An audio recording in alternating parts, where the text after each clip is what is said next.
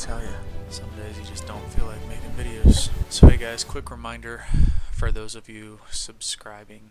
I really appreciate you. Obviously my views are higher than my subscribers. Remember, we need that little boost. It's tough sometimes to get to doing these things, so it's free to like and subscribe. For those of you that haven't yet, just subscribing and let us know that we're reaching people and we're helping out. Let's get started.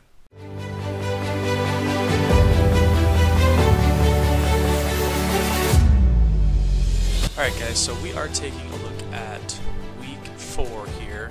We are getting into volume. It is a pretty simple one, which is nice. You're provided with a bit of code here. Doesn't look like there's a whole lot to go over. Here's your implementation details. We're using 16 byte signed values. They already gave you the volume sample that you need. Here's some hints right here. Unit 8_t and header f read and f write. Those are going to be big ones. So let's get into this and take a look and unpack what we were given already. We're going to the top of this code here. We just modify the volume of an audio file. I have some extra notes here, so this defines the constant header size to store the number of bytes in a .wav file. This one happens to be 44 bytes. This is to check command line arguments, so we're checking that the program is called with exactly 3 command line arguments. We need an input file name, an output file name, and a scaling factor for the audio. Otherwise, it's going to throw an error. This next line here is going to attempt to open the input file specified in the command line argument. Otherwise, if you typed it in wrong or anything, it's going to throw an error. This line here is going to output the file specified in the command line argument. Otherwise, it's going to be an error if it couldn't find that file.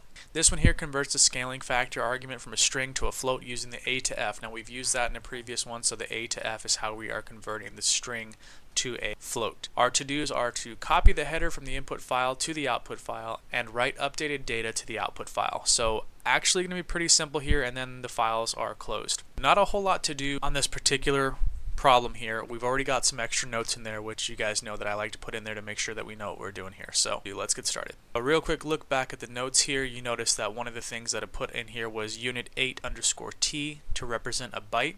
You can create an array of n bytes for your header with a syntax, okay? Like unit 8_t header n. We are actually going to be using that. So let's get started with that. So we're going to copy the header from the input to the output file just like it told us to in the notes. So unit 8_t factor equal, and we're going to use the same A to F function that they've used previously, argv3, and close this out here. And it's that simple. Now we need to read the data from the header file and write that data to the file. So in order to do that, we are going to use the functions that told us here, fread and fwrite. So let's go ahead and get started on that. So first we want to read the data from the file. Now these notes are tabbed out just because they're notes that I added. The code won't actually have to be tabbed out. So we're going to read it. So fread. And then we're going to read header. We're going to read the size of, and from what we put above, unit 8 header size. Now this has to be typed in just as it is because that was declared up top, so it has to be exact. Input, and close that one out. So header size was defined up here, and we have to use it exactly as it was defined, okay? Next we need to use our write function, so we're going to use the fwrite as it told us to in the notes. And what are we going to write? We're going to write the header. We're going to use the same functions as above, unit 8t, header size, and this time we're going to do the output, and we're going to close that out. Next we need to read the samples from the input file and write the updated data to the output. So we're going to use something else here, the int16t buffer from the notes right here. So we're going to type that in, int16 _t sample, and we need to use the fread and the fwrite again to read and then relay that data, but this time we need to use it in a while loop. So let's open up our while loop, fread and sample,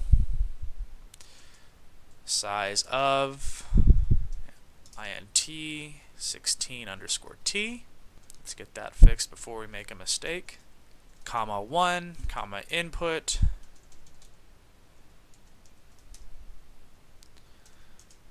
equal 1.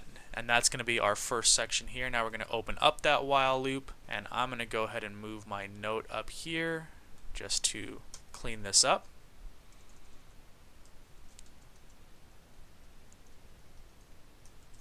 And then back to our while loop. I'm going to sample. You can use asterisk equal factor, which is our scaling factor, and we're going to write fwrite, and let's fix sample real quick. So fwrite ampersand sample size of,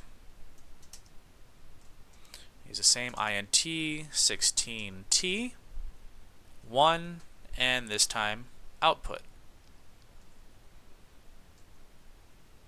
and then close that out. And the files are already closed for you. So let's go over this section right here real quick. So we're using the int 16_t, and then we're declaring sample, right? So this variable is used to hold one sample of audio at a time. And then we have our while, so the fread and sample, and then let's fix size of real quick here. int 16_t 1 input equals 1. So this line is reading one sample of audio from the input and is then storing this variable sample. Then the fread function reads the data from the input file and stores it into the memory location that we pointed to by and sample size of int 16-t. So that specifies the data to read, which is the size of int underscore or 16_t, which is 2 bytes. The 1 specifies the number of items to read. So in the expression fread equals 1, then we're checking whether or not the file read function was able to read one item of the data successfully. If it was, the loop continues to the next line, and if it wasn't, then like the end of the file has been reached and the loop exits, right? Then we have our sample asterisk equals factor. So this portion here is modifying the sample by multiplying it with the scaling of factor, right? That factor is our scaling factor. So it's going to scale the volume of the sample and effectively change the audio output. Then the updated sample is going to be written to the output file output using the fwrite function that we have in there. We're using the same and sample argument to specify the memory location of the data to write the memory location of the sample variable. And again, the int 16_t is effectively telling you that it's 2 bytes of data. The while loop repeats itself, reading the next sample of audio from the input file and writing the updated sample to the same output file until there's no more samples left from the input file. So that's what we're doing here. So let's see if this all works out. So let's get in there first. CD volume and make volume. So I made a big mistake on line 37. I actually retyped what I typed up top, just not thinking. So unit 8t is actually the header, right? And then header size. And what I did there is I just typed in the same factor a to f, which had already been done. So let's fix unit 8t, and it's actually not unit, my apologies, it's uint. So let me get that in there the proper way and see if this doesn't work. And it looks like I actually made the same mistake a few times, so let's get those fixed. It's uint, and let me plug that in up here as well. I should have realized that because of the color. So now that we've got those fixed, let's make volume. And even though I was just supposed to copy the code from above, it looks like I missed the size of. Instead, I just put just size. So let's fix that to size of. There we go, and volume makes. Now, I haven't checked style in the last few ones. Make sure you guys are checking them, because the way I do this, I put a lot of notes to the side so you guys can understand that I put those there. Those stylistically are not in the right spot, so I haven't been running style. So make sure you do run your style guide, because you are going to get hit for points if your style's off. So make sure you check those. And we're going to run our check real quick.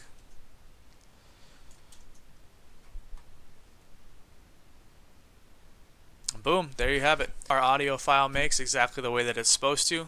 This is CS50. That was Volume. I'm Devin, and as always, you guys are awesome. Thanks a lot. Appreciate you. Like, subscribe. We'll see you next time.